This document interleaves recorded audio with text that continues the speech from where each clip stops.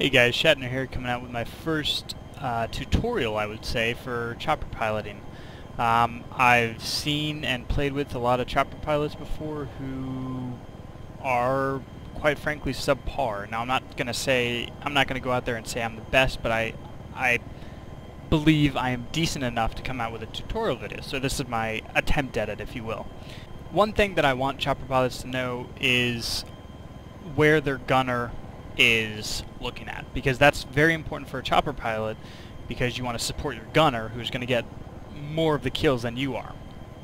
So if you see that little box on the bottom center of the screen right underneath rocket, that's where they're looking, and I'll go and switch into the gunner seat, which by default is F2, and as you can see I can move it around, and that box is moving as I move.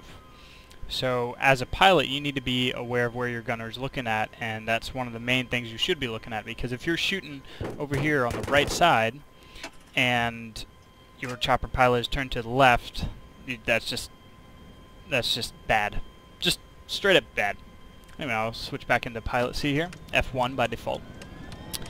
Now, the second thing I'm sure you all have noticed is the throttle up and throttle down keys, W and S. By default, AD is yaw left and right, and mouse is roll left and right. So those are your basic keys. Now let's lift off and show you some moves here. So pressing W on the right side of the screen, you can see a little bar that shows your height. Now you see right about 25 on the right side, that box starts blinking red. That means you are under radar. If you have a lot of chopper unlocks, under radar is one of them, which increases locking time and or makes it impossible for Stinger and Igloo lock-ons. Now, looking in the center tool to use, here I'll move around so you can see it a little bit better. That is where you're aiming. Literally, the front of your chopper is looking right at that crosshair. Now, if you fire, depending on your altitude, your speed, and your incline-decline, your rockets, these rockets, may not actually hit that cursor target. So you always need to be aware of where you are and what you're shooting at and where your rockets are flying so that you can adjust that. Now, as I'm moving my mouse up and down, you can see that there are these bars lining up. That is to show your stability of the chopper, if you will. I'm not sure the exact technical term. You can find that out for yourself if you want. But that shows you if your chopper is on a straight plane. Now if I move my mouse forward, which pitches the chopper down, just like that, you can see I'm now at I guess that would be a 5% decline maybe? Not sure exactly how that works out, but it shows you I'm at a decline of 5 measurements, whatever that may be. Now if I go back up, I'm on a horizontal plane.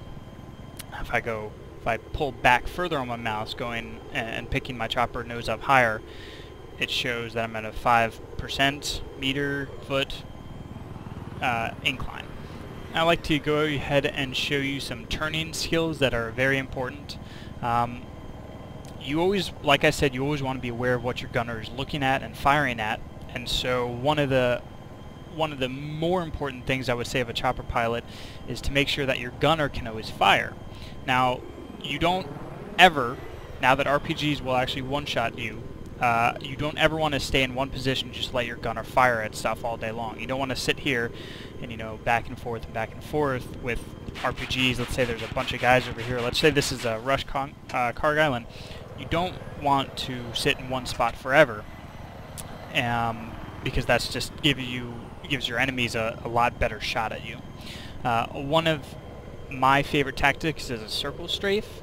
That's where I hold my W key to make sure I maintain power, use my D key to yaw to the right as I push my mouse a little bit to the left and adjust for stability.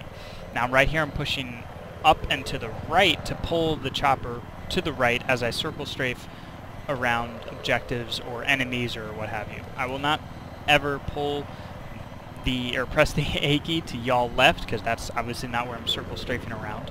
And I'm pressing D ever so slightly every once in a while to correct for the changes in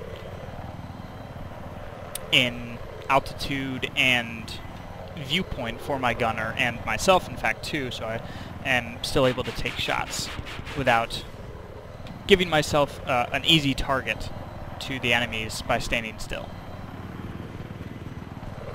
Another important tactic to have is, as you're doing a flyby, which is a quick maneuver diving straight down onto enemies, you also want to make sure that you can turn around quick enough so that your gunner can get shots off before you are shot out.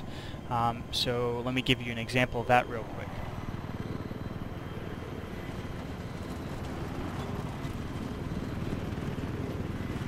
And right at the end of it, I turn quickly and sharply and give my chopper gunner a better viewpoint right after that dive and go straight into a circle strafe. And then I'll dive again in a second over what would be a objective here. Go up over a hill, drop down a little bit, and turn immediately so my gunner has more time on target. Thank you guys for watching this tutorial on basic piloting skills. I hope you all enjoyed. If you have any comments or questions, if you could please leave them in the comment box below.